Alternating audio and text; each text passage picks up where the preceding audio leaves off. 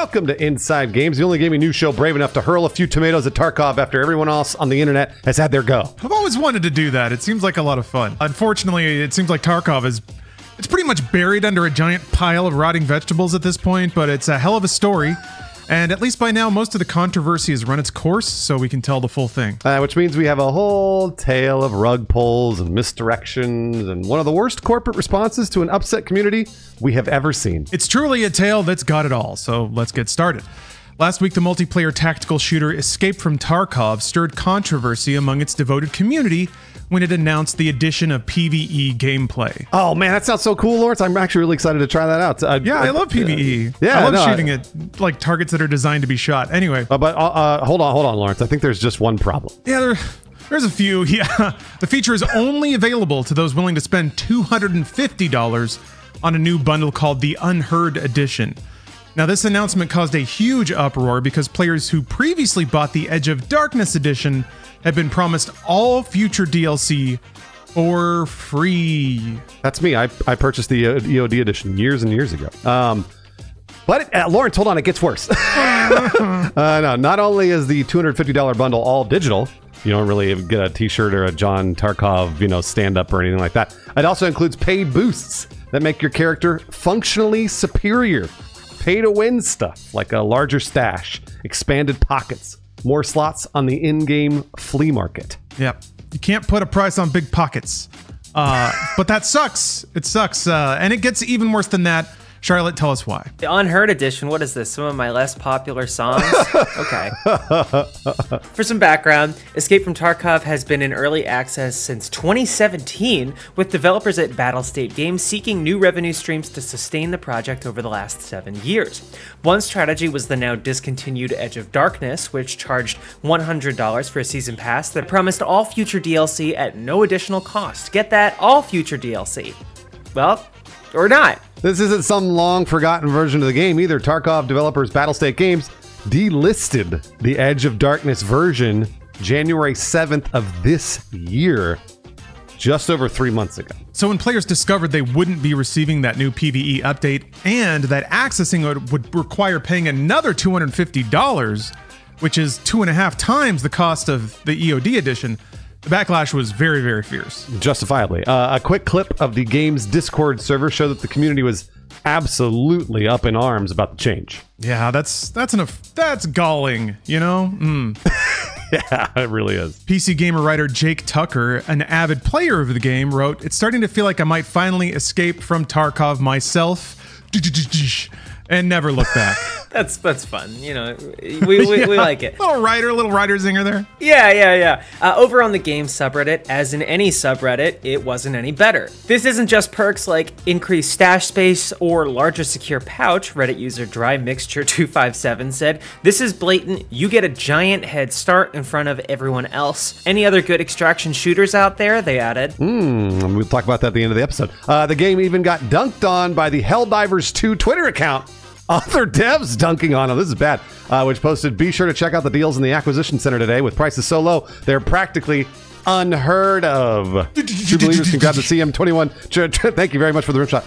True believers can grab the CM21 Trench Paramedic for only $250 SC, featuring increased pocket size and extra stims. Love those big pockets. Finally, Battlestate Games COO Nikita Boyanov responded on Reddit to the negative feedback in the best possible way, by dumping a bunch of legalese. Charlotte, you got a law degree. Put that to use and break this down for us. Not in America, I don't, but I can do my best. He started off by claiming that the PvE game mode is not DLC, adding, "DLC in our understanding is the major additions to the game, including various functionality and content that are released after the official release of the game as a themed DLC pack." He added that this specific functionality of the PvE mode is necessarily located entirely on a separate network infrastructure because essentially you play on our servers only in closed mode. At this stage, it is not possible to launch all players who are EOD holders. Right now, we simply do not have the required amount of resources for this. We have to charge $250. Our hands are tied. Oh my gosh, I read this in real time and was like, what the fuck are they doing? All right. So this doesn't count because they say that it does not count. It is not DLC because they say it's not DLC. Also, even if it did count, they couldn't afford it anyway. So, I mean, how about that? There. And now I've explained it. And everyone will be happy. No, that was terrible. Went over poorly. The company did try to make amends, though, in that original post. They were offering EOD owners 6 months of PvE, high priority matchmaking, and other features.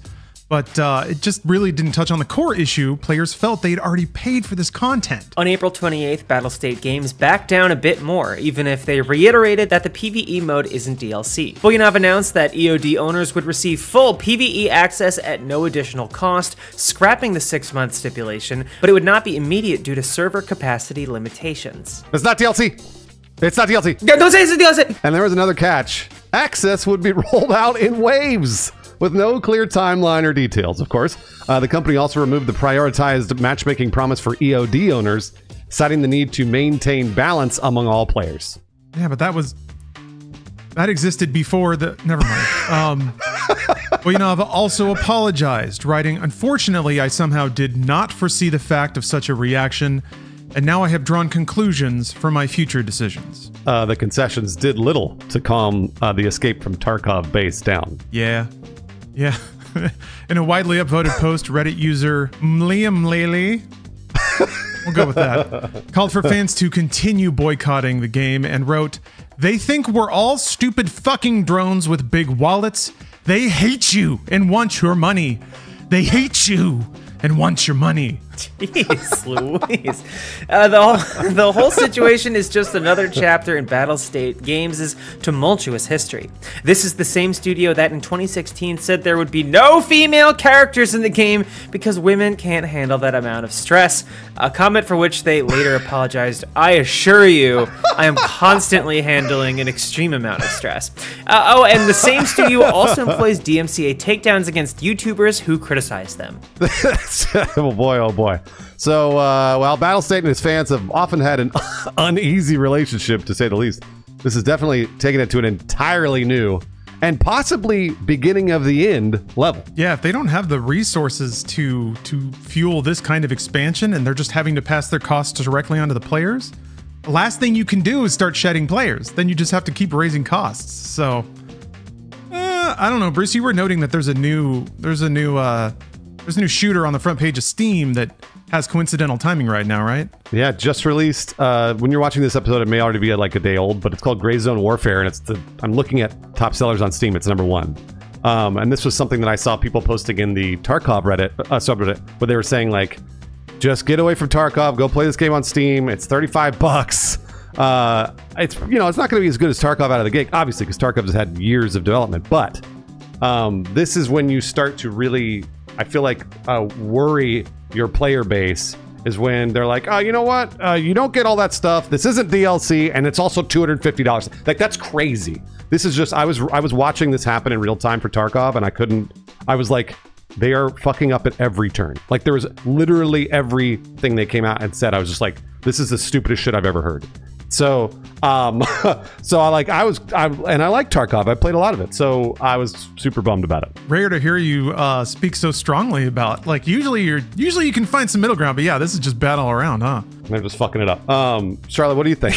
Yeah, I mean, like, normally, like, I would side with your usual stance, Bruce, which is speak with your wallet. If you don't like the things devs are doing, don't pay for it. But it doesn't even seem like this is a realistic option for anyone to pay for. Like, you're not even getting like that much stuff. It seems like it's priced specifically to not be bought.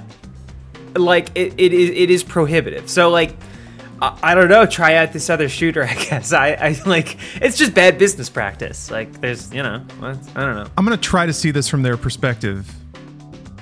You don't know how monetizable your audience is until you try to monetize them. And they might be looking at something like Star Citizen and being like, people are okay paying $500 for some bullshit. We can get like half that. And they tried to like angle out as much to justify that purchase. And the thing is, I still think people are willing to pay $250 for a game. They just have to be kind of like wined and dined a little more. They have to be battle passed over the course of a year to get that amount of money. You can't, like, I think it's the sticker shock, to be honest. And that's me like negating all the other emotional aspects about how this was communicated, which is the thing that occurs to me too. This is a very clear instance of the value of having a community team that can tell you what people think, because he admitted he didn't think people thought of DLC in that way. And I could see that being a communications breakdown. Like, they just talk about DLC in their studio a particular way, and they assumed everybody knew what that meant. But if you had somebody that read over your post and was like, don't say that because it's going to go over like this, maybe listen to them or have them on staff in the first place. It's just, I don't see recognition of like soft skills, community skills, or even PR or communication in games media, which kind of makes sense because we're kind of doing that for them some of the time. But this was a clear case where it failed terribly. So that's fun, kind of fun to observe.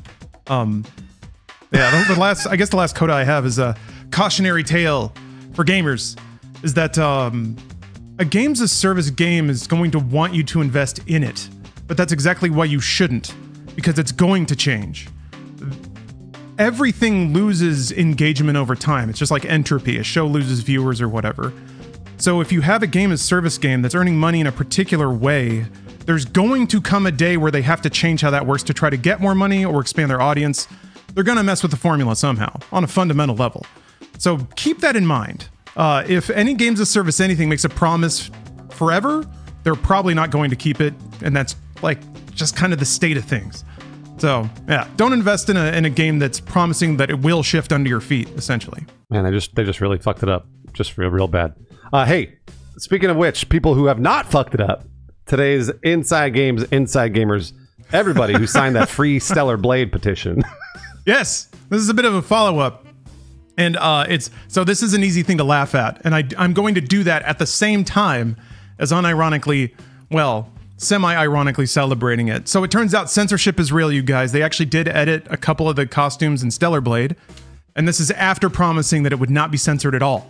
Everyone assumed that Sony did it, so they made a petition. Change.org, the only way that you change things in this world, and it's got a decent amount of signatures. But the thing that I want to... it's also got video responses, which are a delight.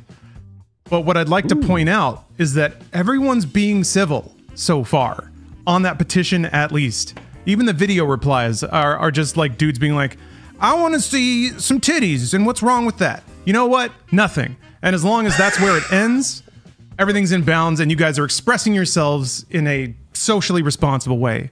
Even if planting a flag on a giant anime titty mound is a weird place to put it. But I just want to, I wanted to comment that, like, okay, there's some civility creeping back into dudes who just want to stare at jugs. I never thought I'd be nostalgic for that kind of guy, that slice of the culture, until I saw some I think discussions somewhere that it's actually woke to have boobs in your game. Like I think it was something along the line, like how football and beer are gay now, and it's just like, come on, what are we doing? This is a bridge too far. Like, let these guys have their thing.